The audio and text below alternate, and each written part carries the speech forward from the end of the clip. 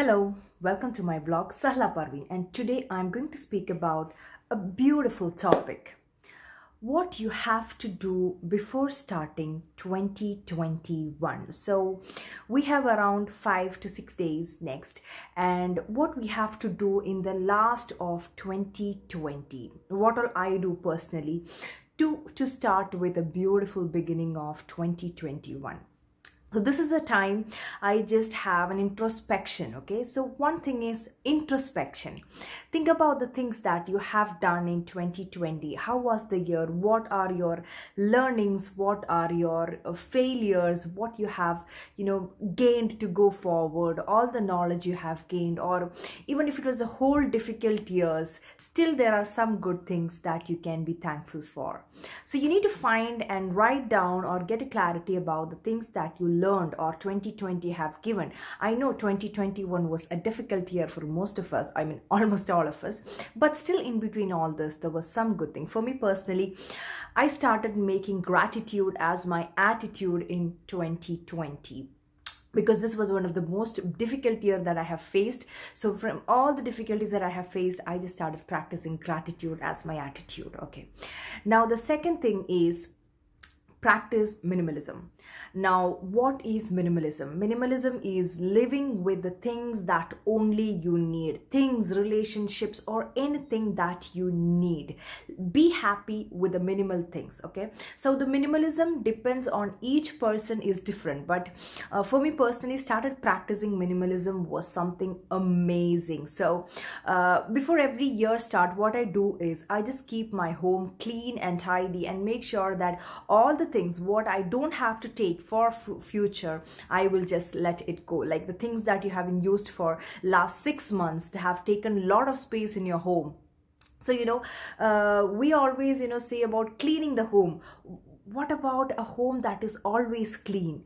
How is that possible when you have minimal things, when you have the things that you only need and not the things that is actually, we have a tendency of purchasing a lot of things. So let that things go. Give it to the people that they really need. Some things are at our home and we wouldn't have used for, last 4 years, 5 years, and it's still there. Let it go. So that is one thing I'm going to do in this 5 days. Clean the place wherever you're staying. Maybe it's a hostel, maybe it's a rental home, maybe it's your own home, whatever it is. Make sure that you are living with the things that you need, that actually serves you, that you are happy, not the dress you are keeping for 5 years and you haven't yet worn. Let it go, because when that space comes, a lot of more good energy can let in that space, and it's easy to manage and clean. So this I'm going to launch a book on minimalism in 2021, because practicing minimalism in relationship and in everything have made me a much stronger soul. Now this is a very important point that you have to practice. Now the third is just have a rough planning of 2021.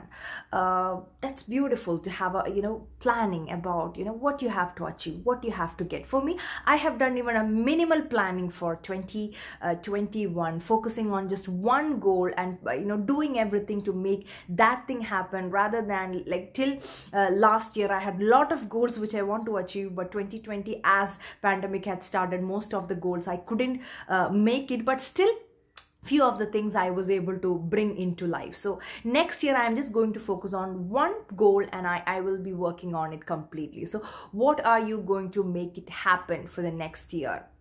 Now the fourth thing is just say thank you for all the beautiful things that came to your life in 2020. So when you fill your heart or your mind with gratitude, fill your life with gratitude, it's much easier to go forward for seeing a beautiful future.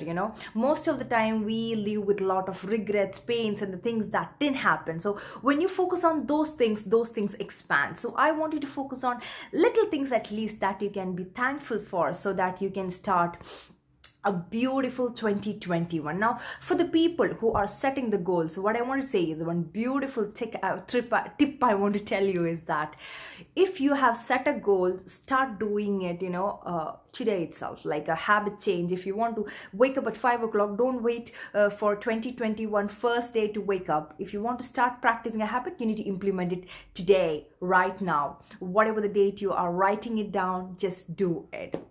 So this is the most important things I believe that you have to do before coming for the new year, because a clean and tidy home, a clean and beautiful mind, a beautiful thought process, and a gratitude mind, and a wonderful goal to achieve for 2021 can actually help you to get that goals easily achieved in your life.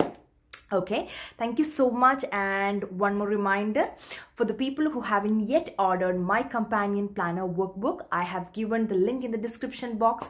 Please do go and check out and get your copies right now for an amazing 2021. Thank you so much and love you all.